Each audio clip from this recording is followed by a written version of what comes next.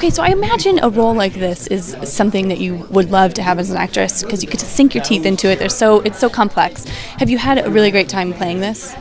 We have all had a good time, and I was just talking about this, that none of our show, and especially each character, happens in a vacuum. Where it's not just me. It's like a completely collaborative process, from the writers to the costumers to hair and makeup. And what I love most about playing her is how creatively we've been able to kind of like evolve where she's at emotionally and what that looks like, especially because it's such a stylized show. Right.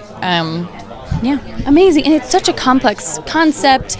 It's such an interesting world. Do you ever get a script and you're like, what's going on here? Anybody? Can someone clarify? No. Or no? You get it? Because I feel like I'd be so confused. Well, I've sort of thrown out the things that I used to understand about understanding something. Okay. So I don't necessarily read it like I would read a novel. Right. Or maybe I would read it like I would read a novel where like you don't really know what's coming, and it's sort of changing, but it doesn't have that kind of like linear storyline.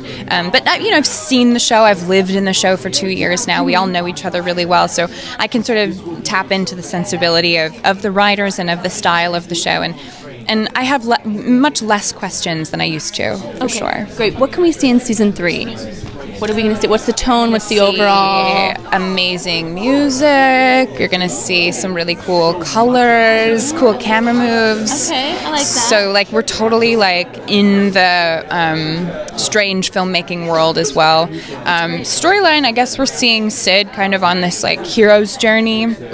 And David and Sid are sort of in separate places. So it's, like, trying to find this, like, peaceful resolution together. Right.